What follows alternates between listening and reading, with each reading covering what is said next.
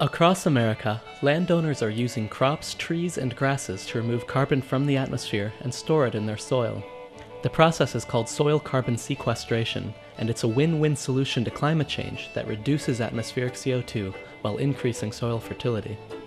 The catch is that landowners don't have a cheap, efficient way to measure the carbon that they capture in their soil. Though researchers at the University of Illinois are working hard to build them a tool that can do just that. In the old methods, not only would you need to collect the soil samples from the site, you need to take that back into the lab, you need to process it. For each sample alone, discounting the preparation time, takes about 15 minutes per sample. And you can see that just by doing the math that you're not going to get a lot of samples over several days by doing this. As a soil scientist, I've been very frustrated because the methods we use, many of them were developed as much as 100 years ago, 70 to 100 years ago, and only refined a little bit in terms of made more rapid and tested a bit more. I really feel that we need to use cutting-edge modern electronics and physical and biological technologies to really understand, characterize the soil, and get the questions answered that we need answered. For this project, cutting edge means burning the soil with a laser and measuring the colors of light released by the flame. If a soil contains carbon, that carbon releases a specific color of light when burned. By measuring that light, you can measure the amount of carbon in soil. This technique is known as laser-induced spectroscopy. It has the potential to be a fast, accurate, and portable replacement to current methods of measuring soil carbon.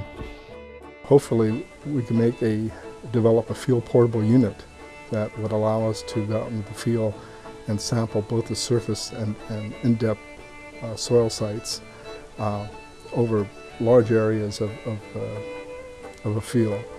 We estimate that the sampling at each point would only require about 30 seconds.